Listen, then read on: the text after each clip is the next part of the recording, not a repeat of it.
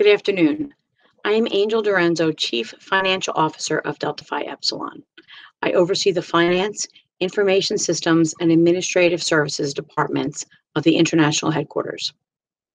At the outset of the 2018-2020 biennium, the audited assets of the sorority branch of the organization total approximately $3.4 million. These past 2 years have been fiscally challenging, culminating in events unprecedented.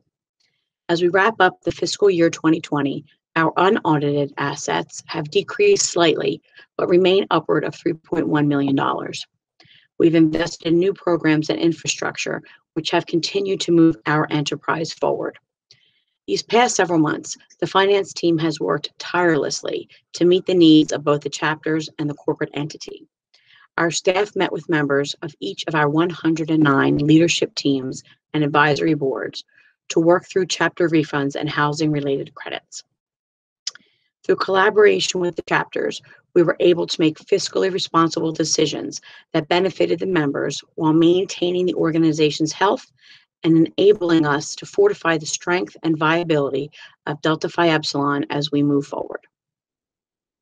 Most recently, the finance team held group meetings with all of the chapters to discuss contingency budgeting for the 2021 fiscal year in order to prepare ourselves as best as possible for the fluctuating semester ahead. We've been doing the same for our international headquarters budget.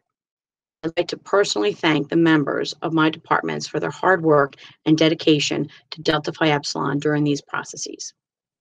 In this ever-changing climate, it's important to look at all possible outcomes when making decisions that best serve the good, and we're putting plans into place that allow us to pivot and adapt quickly as needed. The sustainability of Delta Phi Epsilon Enterprise is our priority and a responsibility we all value.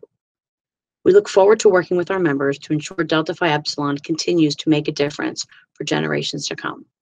Thank you.